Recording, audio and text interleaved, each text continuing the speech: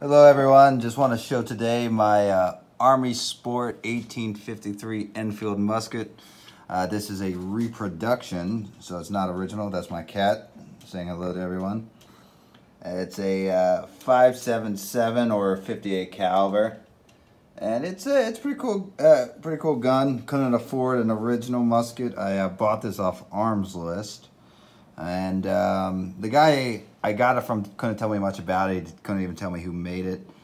Doing my research on it, it's a fully functional firearm, but I'm pretty confident it was used by a reenactor. On the lock it says 1862 LA company. I'm not sure what that means. It's got the proof marks right here. It's got a ladder sight.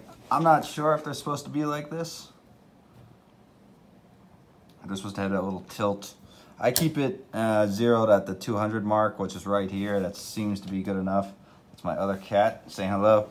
And just to offend everybody, here it is, CS 14th Tennessee. I would assume that's Bravo company.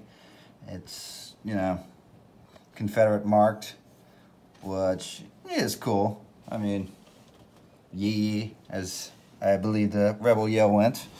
And yeah, so it's a pretty cool gun. 3-band Enfield, Armi Sport. It's not, and it's been what's called DEFARBed, which is a reenactor term. Civil War hat there just to set the ambiance, as well as a cartridge box. It's a pretty cool gun. I can pretty much, I'll shoot it with mini balls, about 58 caliber, and then the Pritchard, yeah, I believe that's right, Pritchard bullets. They seem to be able to keep up a continuity of fire. So what's on here is called a nipple protector, English style. So you can practice dry firing with it. I don't really do that too much, but this will protect the nipple from coning. And this musket has been in a couple of videos right now. I definitely enjoy shooting it. So, all right. Well, like I always say, please like and subscribe, and let me know any questions or concerns down in the comments sections. Yet again, there it is. CS 14th Tennessee Bravo company. If you did reenacting with them, let me know.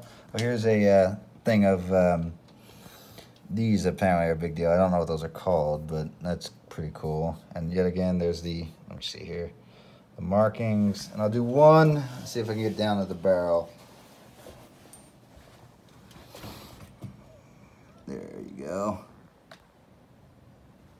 It is rifled. I don't know if it's picking it up. But all right. Hey, thank you. And have a good one, everybody. Bye.